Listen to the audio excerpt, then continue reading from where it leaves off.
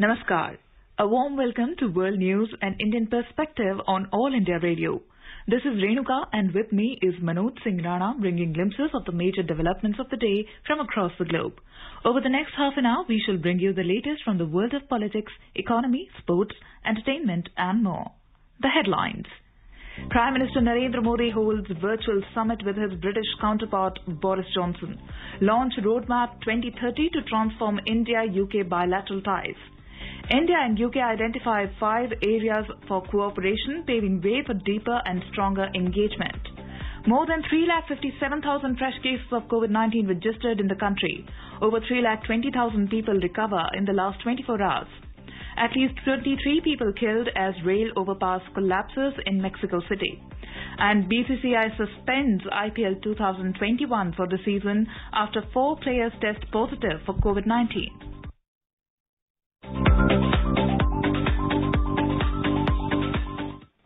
As the number of COVID cases are on the rise again, we appeal to our listeners not to lower the guard, follow all the precautions and all those above 18 years to get vaccinated without any hesitation. Stay safe and protected by following these 3 simple steps. Wear a face mask, maintain 2 gaz ki duri for social distancing and focus on hand and face hygiene. And now the news in detail. Prime Minister Narendra Modi and his British counterpart Boris Johnson had substantive discussions today on the entire gamut of bilateral ties and exchanged views on regional and global issues of mutual interest during the India-UK virtual summit. Briefing media in virtual mode after the meeting, Joint Secretary Europe West Sandeep Chakravarti said the first big deliverable of the meeting was the launch of Roadmap 2030.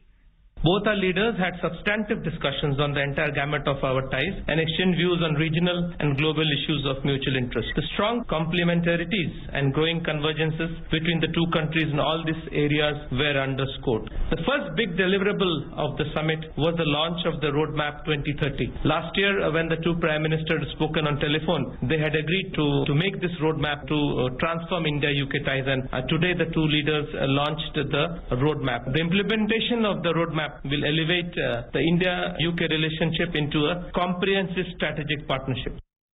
The roadmap lists a number of concrete, forward-looking and outcome-oriented activities that both sides have agreed to pursue in 5 key areas. There are 5 areas which have been identified. One is, of course, increasing people-to-people contacts, trade and economy, defense and security, climate action, and health. Its implementation will be closely monitored through an annual strategic review meeting at the foreign ministers level, and this meeting will then report the progress to the 2 prime ministers. Another very important and I would say a big-ticket announcement of the virtual summit was the declaration of enhanced trade partnership. The two-way trade between India and United Kingdom in 2019-20 was of the order of $15.4 billion. Although it has been rising in the recent years, the figures do not reflect the true potential of trade between the world's 5th and 6th largest economies. To seize them and unlock the true potential, the 2 leaders announced their intent to negotiate a comprehensive and balanced FTA, including consideration of an interim trade agreement for delivering early gains. The ambition is to more than double the bilateral trade by 2030. India and UK also agreed to substantially strengthen the defense and security engagement, including in the maritime domain, counter-terrorism and cyberspace. UK also recently come up with its integrated review on security, defense and foreign policy, which identifies India as a key partner. As part of the British tilt to Indo-Pacific, UK has announced deployment of the Carrier Strike Group in the Indo-Pacific region. India has agreed to conduct joint exercise with the CSG later this year and also launch new maritime dialogue. Opportunities for defense co-development and co-production were also discussed. Both leaders have also agreed on an early market access package. Under this, UK will open up the fisheries sector for more Indian players, facilitate more opportunities for nurses, recognize Indian seafarers' certificates and also enter into a joint dialogue on the Social Security Agreement. In return, India has agreed to UK's ask on fruits, medical devices and mutual recognition of master degrees and also work towards a reciprocal opening of legal services. The 2 leaders also discussed the global pandemic situation and ongoing cooperation in the fight against it. Prime Minister Modi thanked Prime Minister Johnson for the prompt medical assistance provided by the UK in the wake of severe second wave in India. UK was one of the first to respond, sending critical medical equipment including oxygen concentrators, cylinders, ventilators and oxygen plants. The successful vaccine partnership through the Oxford-AstraZeneca SII collaboration was highlighted. Prime Minister Narendra Modi today said he had a very productive virtual summit with his UK counterpart Boris Johnson. In a series of tweets, Mr. Modi said an ambitious roadmap 2030 has been adopted for elevating India-UK ties to a comprehensive strategic partnership. He welcomed the launch of an enhanced trade partnership as a roadmap to a comprehensive FTA with a target to more than double the bilateral trade by 2030. Mr. Modi said they also discussed ongoing cooperation on COVID-19 pandemic and reiterated commitment to ambitious climate action to meet Paris goals in the run-up to COP26. The number of total active cases of COVID-19 in the country further swelled up today to comprise nearly 17% of the total reported cases. The Health Ministry has informed that currently over 34,47,000 people are reported to be suffering from the viral pandemic and are either hospitalized or under home isolation. In the last 24 hours, the nation registered 3,57,229 new COVID cases. With this, the recovery rate has further slipped to stand at 81.91%. Meanwhile, the government dismissed a media report that it has wasted time in effective allocation and distribution of COVID pandemic relief material. It has termed the report of a TV channel as misleading, which has claimed that while the first consignment of COVID-19 assistance arrived in India on the 25th of last month, the centre took 7 days to frame the standard operating procedure or SOP of distributing these life-saving medical supplies.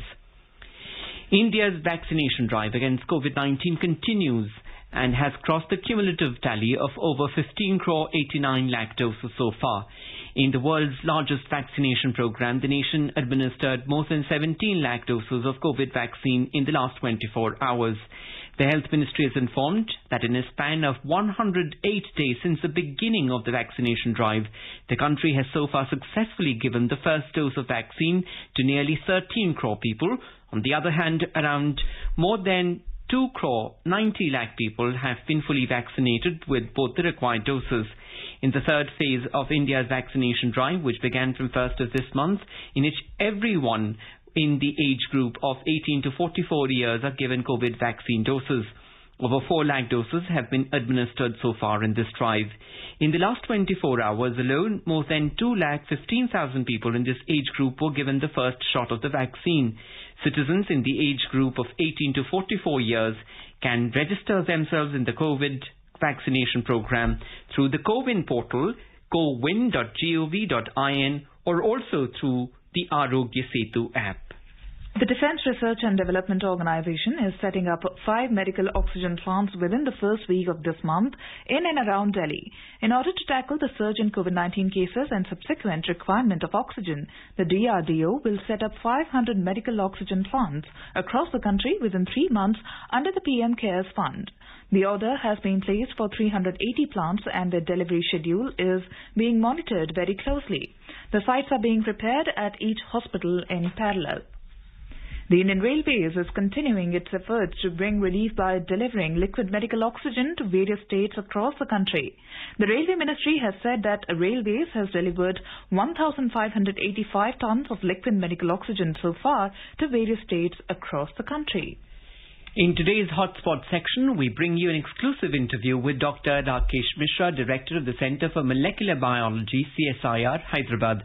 Dr. Mishra will be talking about the latest developments in the management of COVID-19 in India, breakthroughs on the vaccine front, and the precautions that need to be taken to alleviate the second wave of the COVID pandemic.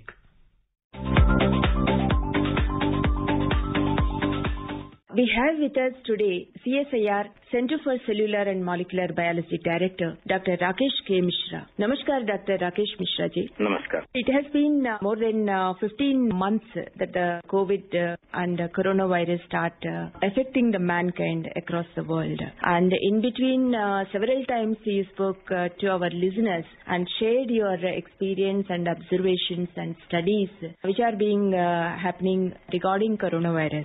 So, what is the latest condition in the wake of second wave and what exactly is happening during this second wave? It was expected there will be second wave, there may be third wave, but nobody imagined that this wave will be so ferocious, so strong that we will have 4 lakh, 3 lakh people, new cases every day, and it will overwhelm the healthcare system. As such, the virus is the same. There is not much different, though we see different variants and all. They may be little more infectious, but disease symptoms, mortality, they remain more or less same. But what is happening now is that because of the sudden surge in number of cases in many cities especially, the healthcare system is under tremendous stress, and care that is needed for the people is not possible to deliver, and that is what is a major problem. What is the difference between the first wave and second wave as far as virus load is concerned? As far as we know, there is no difference actually in the virus load.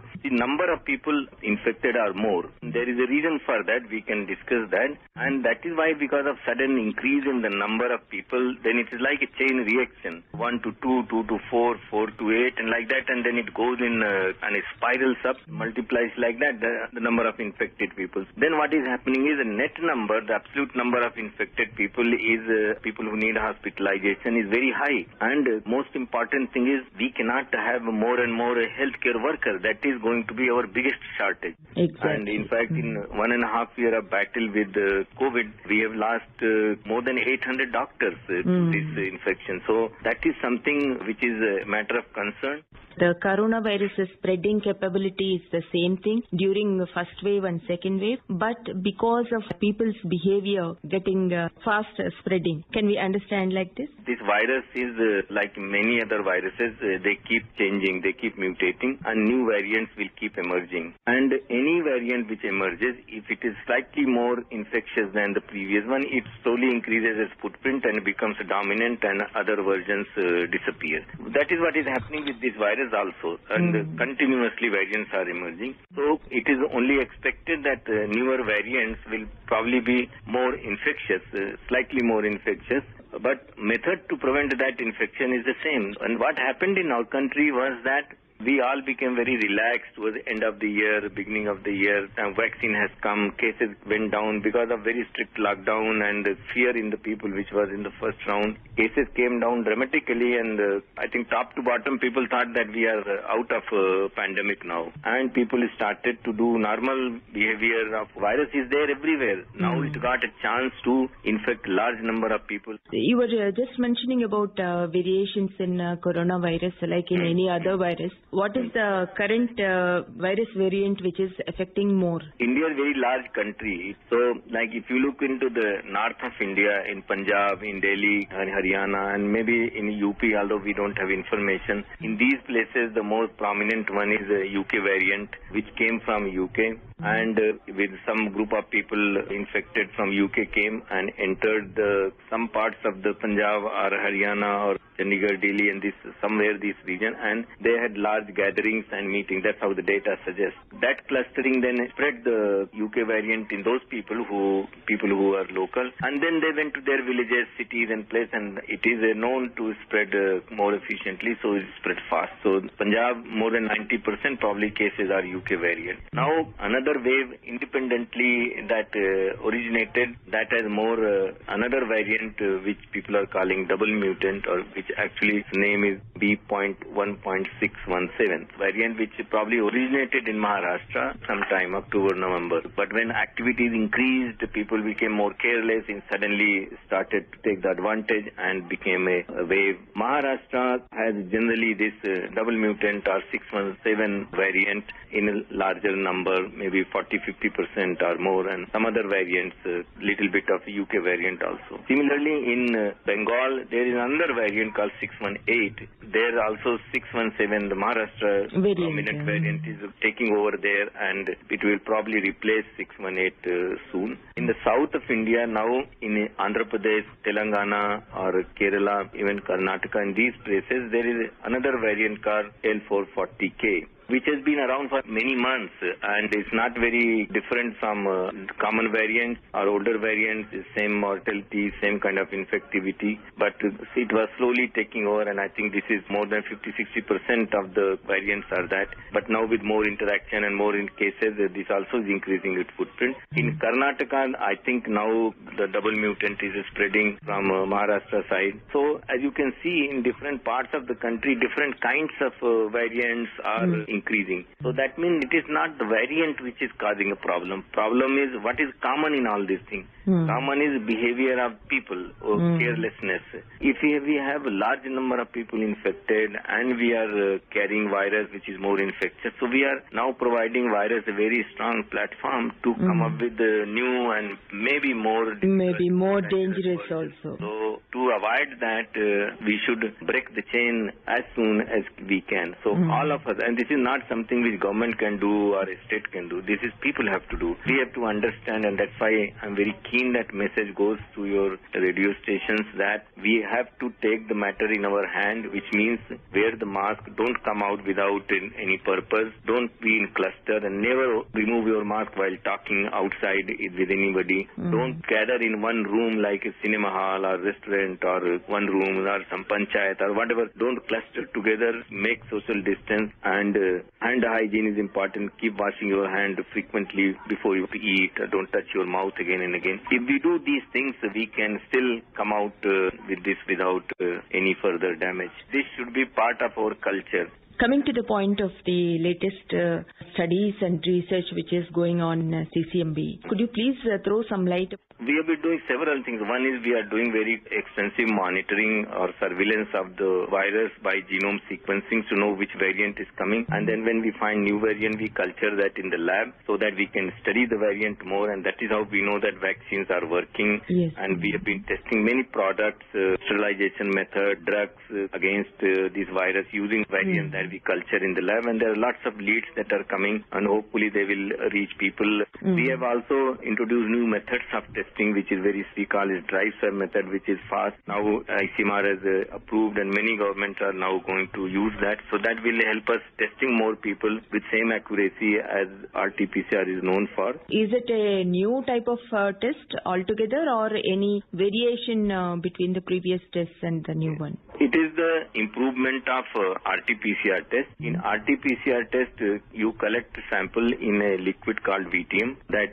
is nasopharyngeal swab is put in the tube which contains this pink color liquid, and that liquid is then transported to the lab for testing. So it needs to be sealed properly because it can leak, and when it reaches the lab, it takes a lot of time to open the seal, unpack it, and then take out. Then we take this sample from VTM and make RNA, which is expensive and time-taking process. In fact, that becomes the bottleneck. We have done new method is that you take the swab but don't put in the VTM, put it in a dry tube and then bring that tube to the test lab. So that means there is no liquid in the tube. So you don't need to seal. You just put a simple cover and nothing will leak. And when it reaches the lab, it is very safe for healthcare workers. Then you don't need to do RNA preparation in this. So you take less than half the time, and it is much less expensive. So same person who was doing 100, 200 tests in the same setting, same machine, without any new addition, can do now 400, 600 tests. So what are the states which are taking up this particular test, sir? So currently this method is used in a few places. So one we use in our place. There are several companies that are using. Lab in Nagpur, Niri, they are using. In fact, they have used the maximum. They have done more than 50,000 tests recently. And because it is very fast, that's the only place where there is no backlog of sample. The rest of the labs in Nagpur have the backlog. And now a couple of days back, Maharashtra government has announced that they are going to adopt dry swab method. So that will be very large consumption of large use of this. And important thing is that we have signed agreement and given license to many companies, including Apollo Hospitals, Spice Health, Merrill Life, and a couple of other companies who are making kit based on our method, so which will be the same property of safe, fast, and all that. So I think in coming week or two, this will be very widely used thing and it will be helpful to people. One more thing which I'm hopeful that it will come to use very soon is the antibody treatment that we have developed along with a company in Hyderabad called Vince Biologicals. And what we do in this is that we grow the virus in the lab and in very large quantity and then inactivate the virus and then inject this virus into horses. Horses will develop antibody against this virus, which is then isolated from the horses from their blood. We don't have to kill the horse. We take some blood, take out the antibody, and they can inject more and keep getting more antibodies like that. And this antibody is then injected in the person who has infection. What has happened is we have tested in the culture. This is very effective. It neutralizes all the virus variants. So now DCGI, the Drug Controller General of India, has given approval for the human phase 1, phase 2 trial, which should begin. They have asked for a few locations and all for trials. So that should begin in 1-2 days next week, certainly. I'm very hopeful that those trials will be successful and in maybe 3-4 weeks we will have at least emergency usage approval for this. This is going to be the first specific drug against this disease. So it will be given to people who go to hospital and they are sick but not much damage. If we inject, then it will kill all the virus in the body and person should recover very quickly. Which places you are going to try this as part of phase 1 and phase 2 trials?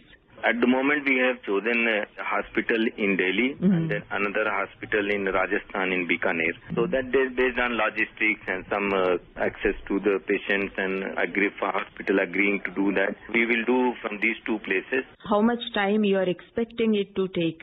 So if the phase 1, phase 2 trial, which will be done simultaneously, may get over in maybe 4 weeks, 5-6 weeks. That depends upon how things go. After that, we have to go back to DCGI. So we can, if the results are very good, then we can go for 2 applications simultaneously for phase 3 trial and for emergency usage approval. If we compare already existing a kind of treatment like plasma treatment, if we compare with that aspect, how different it is?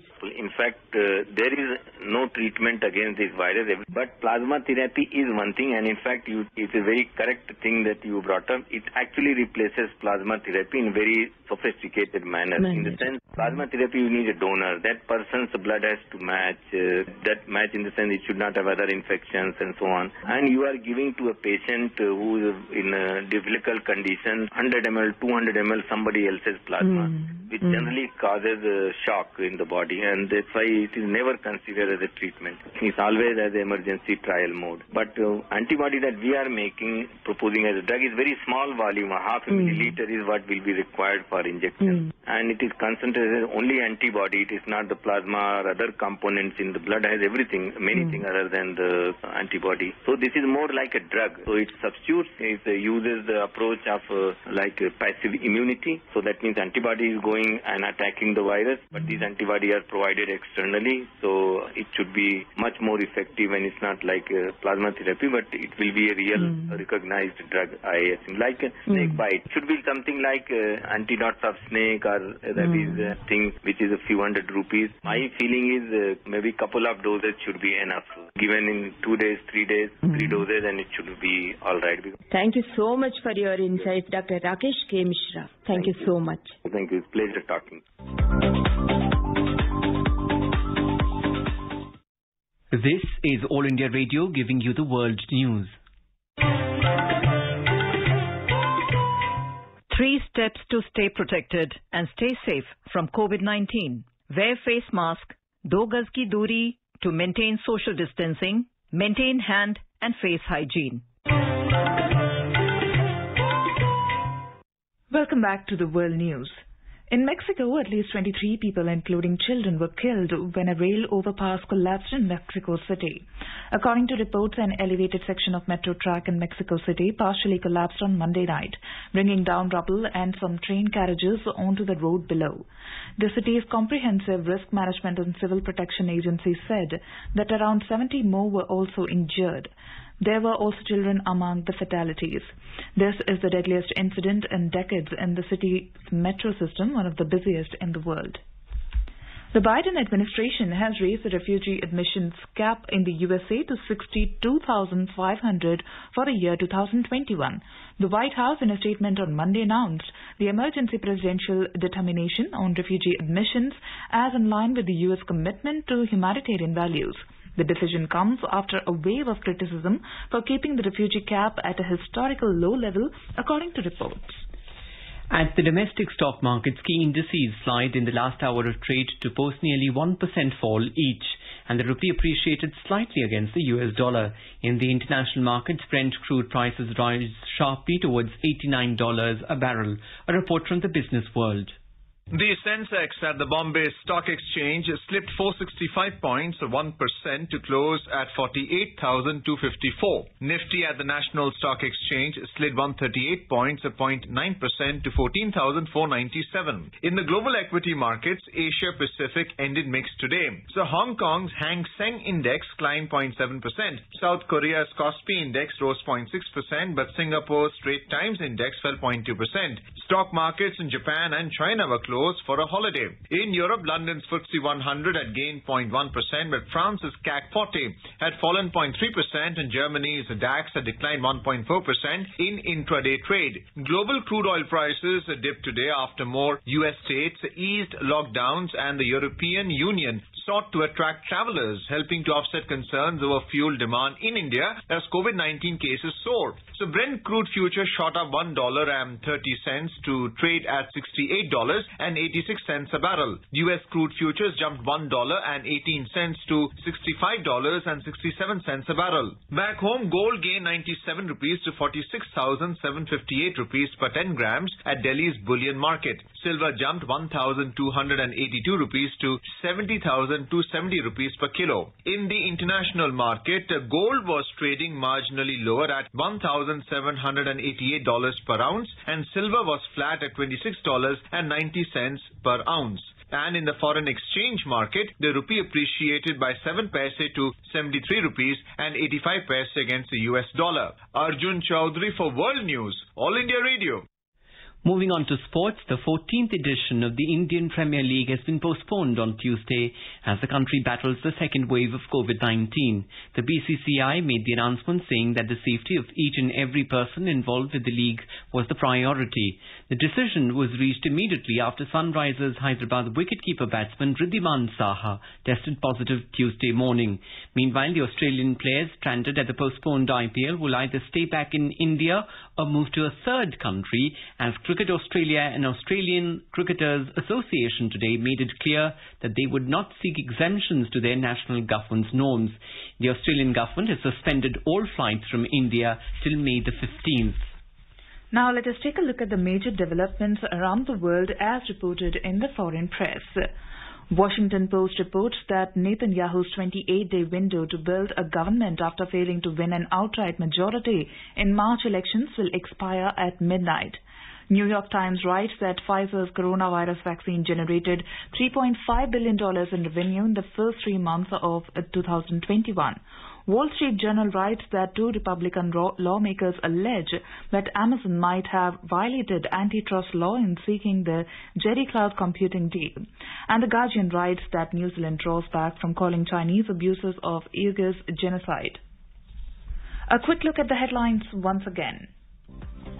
Prime Minister Narendra Modi holds virtual summit with his British counterpart Boris Johnson. Launch Roadmap 2030 to transform India-UK bilateral ties. India and UK identify 5 areas for cooperation paving way for deeper and stronger engagement. More than 357,000 fresh cases of COVID-19 registered in the country. Over 320,000 people recover in the last 24 hours. At least 23 people killed as rail overpass collapses in Mexico City. And BCCI suspends IPL 2021 for the season after 4 players test positive for COVID-19. India is celebrating the 151st birth anniversary of Mahatma Gandhi. Before we end, let us listen to his favorite bhajan, Vaishnav by artists from Nigeria.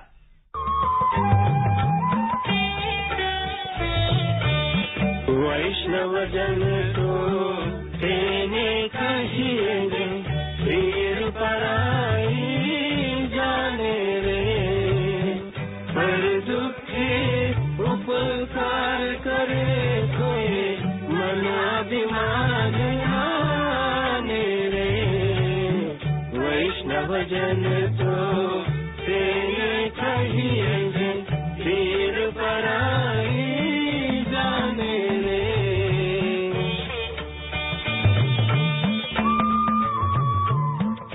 सकल लोकमा सहुने. And with that, we end this bulletin. We'll be back at the same time tomorrow with the next edition of World News.